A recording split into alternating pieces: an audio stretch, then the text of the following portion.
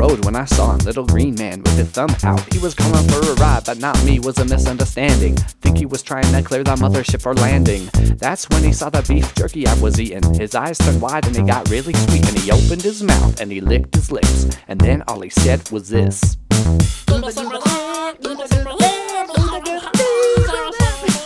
I got a little worried at his reaction. It was the last bag of jerky that I packed, and I didn't want to share it with the likes of him.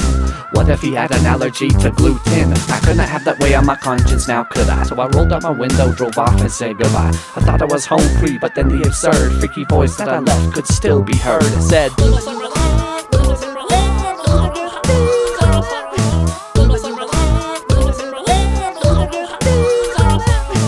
I looked back and saw he was buckled into the middle back seat, and he still had a grin. I would have been worried, but he seemed innocent.